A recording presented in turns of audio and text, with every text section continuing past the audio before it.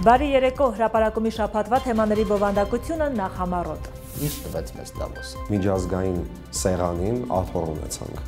Մենք մեր ձայնը լսելի դարձրեցինք միջազգային տնտեսական հանրությանը։ Դավոս ներդրումային միջավայր զարգացման հիմնադրամի ձեռքբերումներն ու նոր ծրագրերը։ Թվեր եւ փաստեր խորագրում Արմեն Ավագ-Ավագյանն է։ Ռուսական շուկա, որ հիմա ուզում են իրանք մուտք գործել, կգան Հայաստան, Հայաստանում կհիմնեն ռուսական շուկա մուտք գործելու համար։ Ու դա աշխատող մեխանիզմ։ Դա աշխատող մեխանիզմ։ Եթե գայս է խոշոր ներդրող, եթե խնդիր է առաջանում, ինքը կարող է զանգել եւ 4 ժամ հետո նախարարին հանդիպել։ Շարժ կա։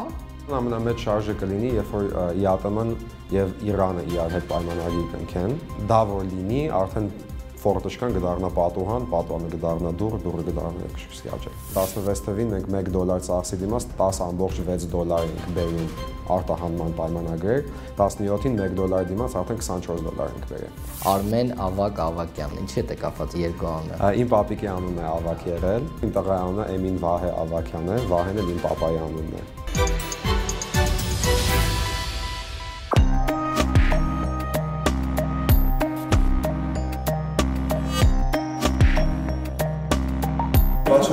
Հայաստանում և Ամերիկայում։ Արտոնյալ պայմաններ գործարարներին նոր նախաձեռնությունների համար բիզնես ակումբի գործընկերների թիվն ավելանում է։ Առաջնային հարկային խորհրդատվություն եւ մի շարք այլ ծառայություններ ստանում են անվճար։ Տեղեկատվական տեխնոլոգիաների ներկայացուցիչներին պատրաստ ենք տալու 25% զերծ։ Հույս ունենք, որ մեր ներդրումով կխթանենք հայ արտադրանքին։ Աշխատանքներ ենք տանում ինչպես ընկերությունների ցանկը ընդլայնելու, նաեւ խորհրդատվության ուղղությունները ընդլայնելու ուղղությամբ։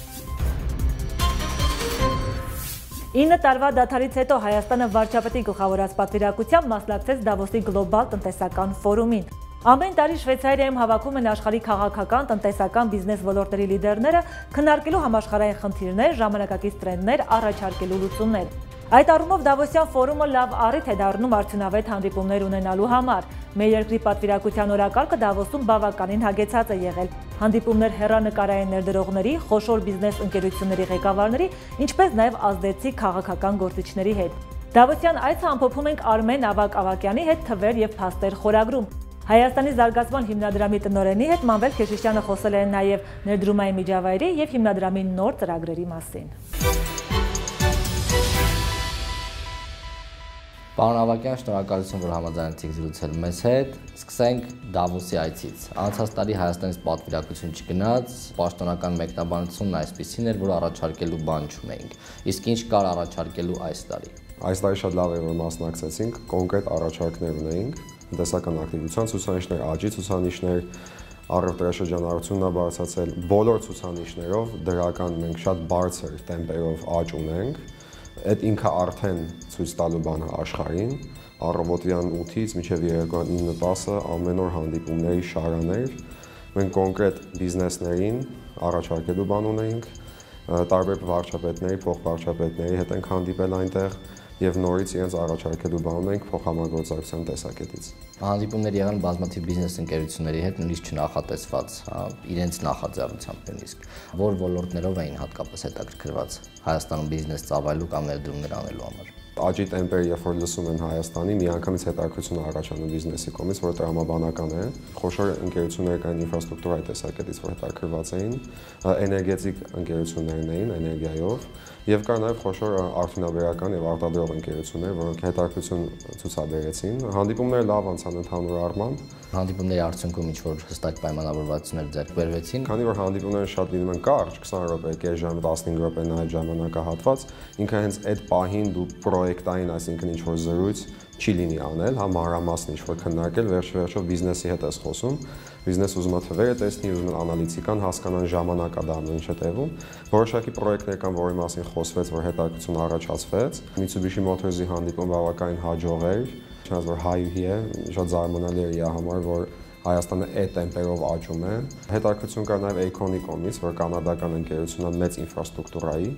Լայն առումով ինչ տվեց մեզ Դավոսը։ Ամենակարևորը մենք միջազգային սեղանին աթոռ ունեցանք։ Մենք մեր ձայնը լսելի դարձրեցինք միջազգային տնտեսական հանրությանը։ Դա ինքը արդեն կարևոր ցուցանիշ է։ Տվեց շատ արդյունավետ հանդիպումների մի շարան։ Այդ նույն հանդիպումները, եթե մենք ուզենանք կազմակերպենք Դավոսից դուրս, կտևեր ամիսներ եւ կծախսենք շատ ավելի շատ ռեսուրս։ 6 վարչապետ հանդիպելը, չգիտեմ, 15 հատ ամենախոշոր ընկերությանը հանդիպելը ժամանակահատված է տևում եւ ահավոր ծավալի ռեսուրս։ Բացման արդյունավետությունն է։ Իսկ ինչ կտա ինքը ավելի կոնկրետ առումով, ավելի շոշափելի առումով, արդեն կախված է մեզնից եւ մեր թիմից։ Մենք հիմա պիտի follow-up-ներ անենք, հստակ, ճշգրիտ, ցանկը կա, ցուցակը կա, ով հետ պիտի follow-up անի, ինչ խոսակցություն ա եղել, ոնց պիտի արվի, այդ ամբողջը գոյություն ունի, եւ մենք հիմա մեկ-մեկ հատ առ հատ պիտի follow-up անենք եւ ձգտենք, որ ինքը տա արդյունք։ Վարչապետը Շվեյցարիայում հանդիպեց նաև իր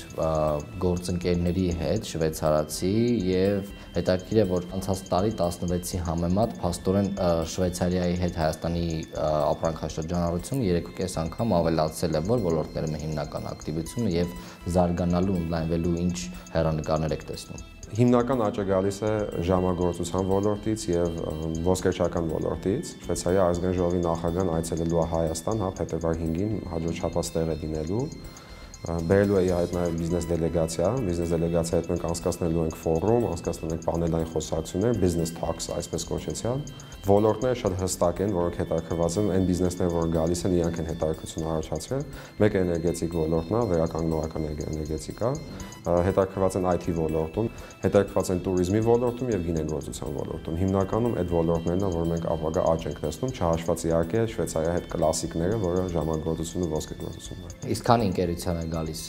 Շվեյցարիայի։ 14։ Իսկ դուք քանի ընկերության եք պատրաստվում նրանց որպես այդպեսին տուր անել մեր մոտ կամ ինչ-որ B2B հանդիպում։ Վերջնական ցուցակը դեռ չունեմ, բայց 30-ից ավել։ Հայաստանի զարգացման հիմնադրամի գործառույթներից մեկը օտարերկրյա ներդրումների խթանումն է Հայաստանում։ Այո։ Պատկերացրեք, ես օտարերկրյա ներդրող եմ, ով հետաքրքրված է տարածաշրջանում ներդրումներ կատարելու ուղղությամբ։ Կարող եք ինձ ասել 3 պատճառ, թե ինչու ես պետք է ընտրեմ Հայաստանը որպես իմ ներդրումների երկիր։ Ամենաառաջին հերթին եւ ամենակարևորը մարդկային ռեսուրսներն են։ Հայաստանը, հայը, ինքը, մենք խելացի ենք։ Smart։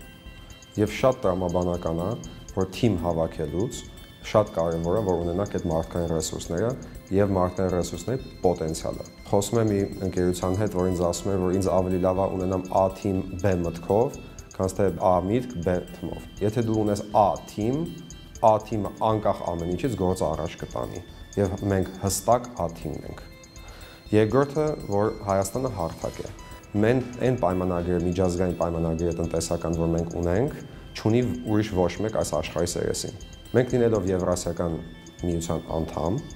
նաև ունենք GSP+ ռեժիմ Եվրոմիության հետ։ Միակ ուրիշ երկիր, որ այդ երկուսն էլ ունի, Կիրգիզստանն է։ Կիրգիզստանը չունի սահման Պարսկաստանի հետ։ Եվ մենք ունենք հարաբերություններ Պարսկաստանի հետ, ազատ տնտեսական գոտին ենք ընդե հիմնել Պարսկաստանի սահմանին,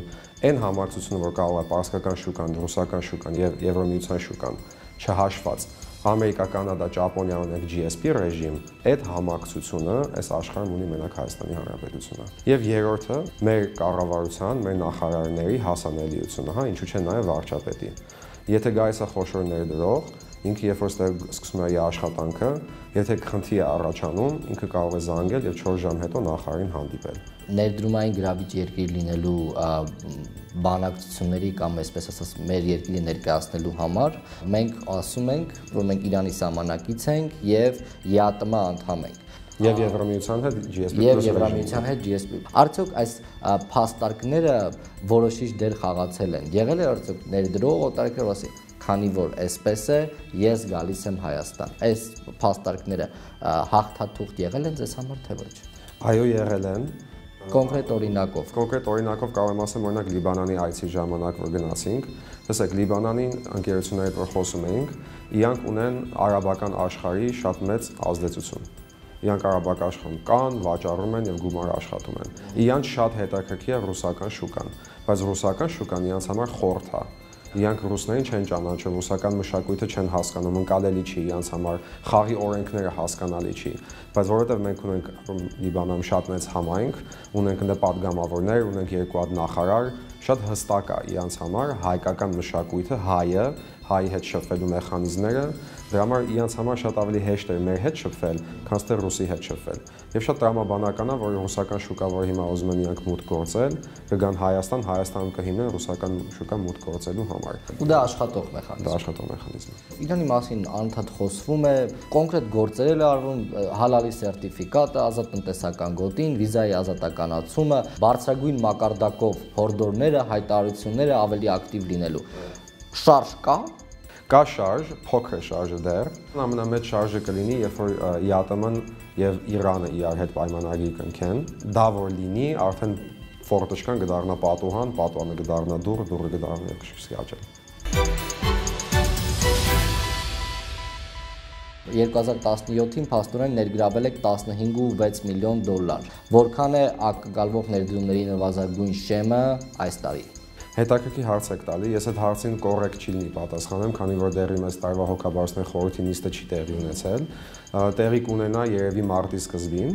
այսինքն մի ամսից, այդ ժամանակ արդեն կհրապարակայնացնենք մեր այս տարվա թիախները եւ կանցնենք առաջ։ Աճը միանշանակ, այսինքն 15.6 միլիոնից պակաս չի կարող լինել։ Իսկ ներդրողների մասով նոր խաղացողներ կան, թե հներն են ընդլայնվել։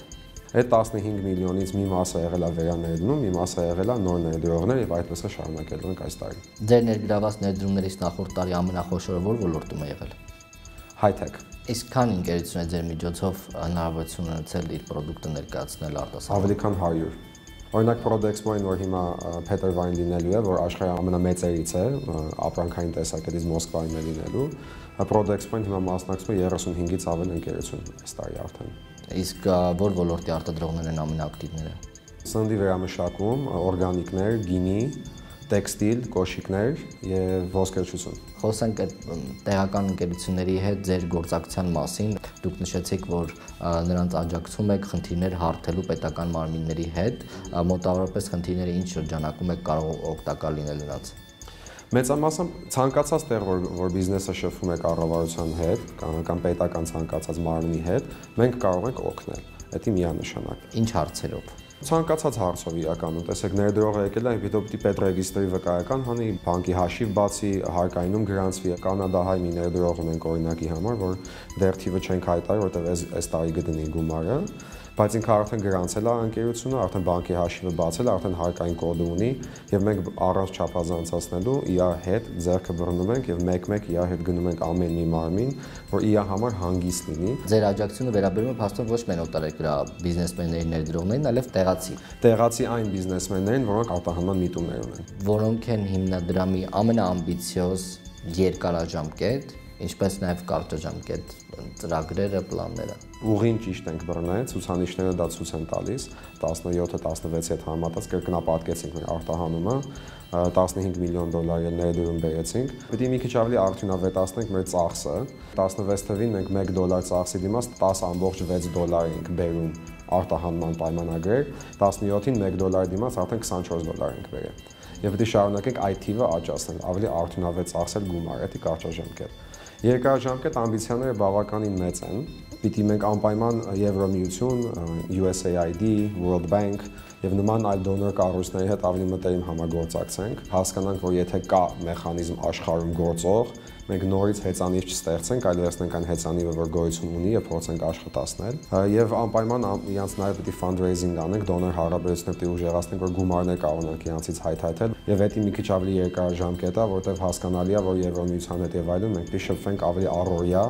եւ այս դոնոր կառույցներին համոզենք, որ մենք ենք այն ընկերություններից, այն հիմնադրամներից մեկը, որ կարող է լոկոմոտիվ հանդիսանա Հայաստանի տնտեսության զարգացման համար։ Շատ լավ, վերջին հարցը Արմեն Ավակ Ավակյան։ Ինչի՞ է կապված երկու անունը։ Իմ պապիկի անունն է Ավակ եղել։ Մեր ընտանիքում դա է սովորույթը։ Իմ տղայի անունը Էմին Վահե Ավակյան է, Վահեն էլ իմ պապայի անունն է։ Շնորհակալություն։ Շնորհակալ եմ։ Ավանդականից հարցազրույցանը։ Շատ շնորհակալ եմ։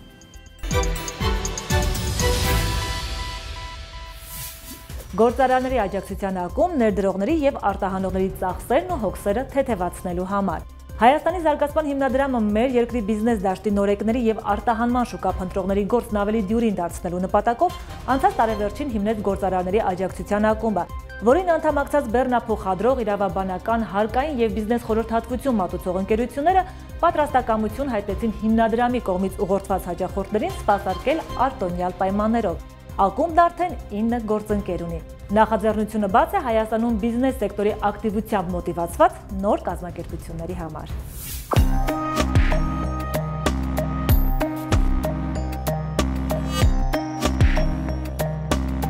Վաչառելով ենք Հայաստանում և Ամերիկայում։ Ամերիկահայ երիտասարդ գործարարի հայերեն բառապաշարը ժուժկալ են նպատակները համարձակ։ Տնտեսագետի ամերիկյան դիպլոմով ծնունդով Նյու Ջերսիից Քոլը Հայաստանը եկել ընդամենը 1 տարի առաջ։ Հաշված ամիսների ընթացքում կողմնորոշվել է ինչ անել այստեղ, որ շահութաբեր լինի իր համար շահեկան երկրի։ Փորձաշրջան եմ անցել Հայաստանի զարգացման հիմնադրամում։ Տեղափոխվելով Հայաստան նախ ուզում էի հասկանալ երկրի ֆինանսական, տնտեսական ռիթմը, հետո անձամբ ինչ-որ բան նախաձեռնել։ Հասկացա, որ Հայաստանը բավականին մրցունակ երկիր է, բայց կան բացեր նորաձևության ոլորտում, մասնավորապես թանկարժեք բրենդային կոշկեղենի եւ հագուստեղենի։ Ուսումնասիրեցի հայկական կոշիկի պատմությունը, տպավորիչ էր շատ, որոշեցի սկսել հենց այստեղից։ Արենի 1 նոր ապրանքանիշ հայկական նորաձևության շուկայում հին ու նոր պատմության թեմատիկ համադրությամբ լուծումներ ստացած մոդելներն արդեն պատրաստ են։ Քոլն իր մտահղացումներն իրականացրել է կոշիկի արտադրությամբ զբաղվող տեղական հեղինակավոր ընկերություններից մեկի օգնությամբ։ Գործը սկսել են 9 ամիս առաջ։ Դիզայնն ու աշխատանքը հայ կոշկակարներից, բարձրորակ հումքը Իտալիայից։ Առայժմ Մեր նպատակն է բարձրորակ հումքի մշակման տեխնոլոգիաները բերել Հայաստան, որպեսզի կոշիկի արտադրության ողջ շղթան կազմակերպվի հենց այստեղ։ Այս նպատակն ենք մենք թիրախավորել մեր բիզնեսի զարգացման հնգամյա ծրագրում։ Ամռանը սկսելու ենք նաև բարձրորակ հագուստի արտադրություն, աշնանն արդեն արտադրանքը ցուցադրության կհանենք։ Մարտին արդեն պատրաստում է Նյու Յորք, Նյու Ջերսի, Բոստոն արտահանել կոշկեղենի առաջին խմբականակը 400 զույգ։ Արտահանումը շահեկան պայմաններով կազմակերպելու է Հայաստանի զարգացման հիմնադրամի գործարարների աջակցության ակումբին միացած բեռնափոխադրումներ իրականացնող ընկերության միջոցով։ Ռուսաստան, Միացյալ Նահանգներ, փետրվարից նաև դեպի Եվրոպա։ Ընկերությունը Հայաստանի զարգացման հիմնադրամի հաճախորդների համար կաշխատի մոտ 20% զեղչված սակագներով։ Հույս ունենք, որ մեր ներդրումով կխթանենք հայ արտադրանքին, կտանք ավելի լավ պայմաններ, որպեսզի դուրս գա միջազգային շուկա եւ ընդլայնի շրջանակները վաճառքի երկրները։ Հայաստանի զարգացման հիմնադրամի թիմը հիմնականում աշխատում է ներդրողների եւ արտահանողների հետ։ Նեղ մասնագիտական կլինի իրավաբանական, հաշվապահական խորհրդատվություն ստանալու նպատակով նրանց հաճախ են դիմում։ Այստեղից էլ ծնվեց մտահղացումը ստեղծել բիզնեսին աջակցող ակումբ։ Այն գործում է 2017-ի տարեվերջից, արդեն համագործակցում է տարաբնույթ ծառայություններ մատուցող 9 ընկերության հետ։ Աշխատանքներ ենք տանում ինչպես ընկերությունների ցանկը ընդլայնելու, նաև խորհրդատվության ուղղությունները ընդլայնելու ուղղությամբ։ Մենք մասնավորապես հիմա մենք ուզում ենք նաև եւ տրանսպորտի ընկերությունների հետ եւ անշարժ գույքի ընկերությունների հետ նմանատիպ, ասենք, պայմանավորվածություններ ձեռք բերել։ Գործընկեր դարձած ընկերությունները հիմնադրամի կողմից ուղղորդված հաճախորդներին սպասարկում են հատուկ զեղչերով, որոշ ծառայություններ տրամադրվում են անվճար։ AM իրավաբանական ընկերությունն ակումբին անդամագրվածների առաջին քառյակում էր։ 20 հոգանոց թիմով պատրաստ են աշխատել թե տեղացի, թե օտարերկրյա ներդրողների հետ։ Ծառայություններ են մատուցում իրավունքի բոլոր ճյուղերում։ Որոշ իրավաբանական ծառայություններ, մասնավորապես ընկերությունների գրանցման գործընթացի վերաբերյալ առաջնային խորհրդատվություն, առաջնային հարկային խորհրդատվություն եւ մի շարք այլ ծառայություններ ստանում են անվճար, իսկ վճարովի ծառայությունների սովորաբար կիրառվող գնի նկատմամբ գործում է 20% զեղչ։ Ակումբին միանալուց օրեր անց դիմում են ստացել առաջին հաճախորդից Կանադայից էլեկտրոնային փոստով։ Անշարժ գույքի շուկայում 20-ամյա փորձառությամբ ընկերության ղեկավարը Հայաստանում մասնաճյուղ է բացել։ Ընկերության հիմնադիրը ազգությամբ հայ է եւ այսուհետ ընկերությունը ծառայություններ է մատուցելու նաեւ հայաստանյան անշարժ գույքի շուկայում։ Տեղեկատվական տեխնոլոգիաների ներկայացուցիչներին պատրաստ ենք տալու 25% զեղչ, այլընտրանքային էներգետիկայի ոլորտին 20% զեղչ,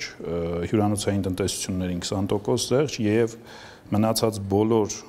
հաճախորդներին արդեն պատրաստ ենք տալու անկախ ամեն ինչից 10% զեղչ, անկախ ժամանակաշրջանից եւ ընդմիշտ։ Բիզնես դաշտի նորեկներին պատրաստ է աջակցել նաև Step Consulting ընկերությունը, որը 5-րդ տարին է շուկայում հաշվապահական իրավաբանական ծառայություններ ընդհանուր եւ ոլորտային զեղչերով։ Գործի գրագետ մեկնարկը դիտարկում է որպես հաջող ընթացքի երաշխիք։ առաջարկում ենք երկամսյա անվճար խորհրդատվություն, հա, դա աննախադեպ է, քանի որ մենք որևէ հաճախորդի ըստ էության դա չենք առաջարկում։ Մեր պայմանները փորձել ենք այնպիսին առաջարկել, որ ներդրողը հնարավորինս վստահելի իրեն զգա։ Հայաստանի զարգացման հիմնադրամի հաճախորդներին արտոնյալ պայմաններ է խոստանում նաև Protax հաշվապահական ընկերությունը, անվճար եւ անժամկետ հարկային, մաքսային եւ հաշվապահական խորհրդատվություն, անվճար հաշվապահություն առնվազն 2 ամսով։ Մեր բոլորի նպատակն է Հայաստանում ստեղծել բարենպաստ բիզնես միջավայր, օգնելով ներդրողներին նվազեցնել իրենց ռիսկերը եւ ծախսերը, իսկ արտադրողին դուրս գալ միջազգային շուկա։ Մակիչյան Consulting, Երեմյան հաշվապահական եւ դասընթացների կենտրոն, VA & Partners, Mersoft, Գրիգորյան իրավաբանական գրասենյակ, արտահանող եւ ներդրող ընկերություններին արտոնյալ պայմաններով մասնագիտական ծառայություններ առաջարկող ընկերությունների հնգյակն է, որոնք նույնպես միացել են գործարարների աջակցության ակումբին։ Բիզնեսի ելումուտը հեշտացնող նախաձեռնությունը բաց է նոր գործընկերների համար։ Հրապարակում այսքանն ենք պատրաստել, կհանդիպենք մյուս ուրբաթ նույն ժամին, հաջողություն։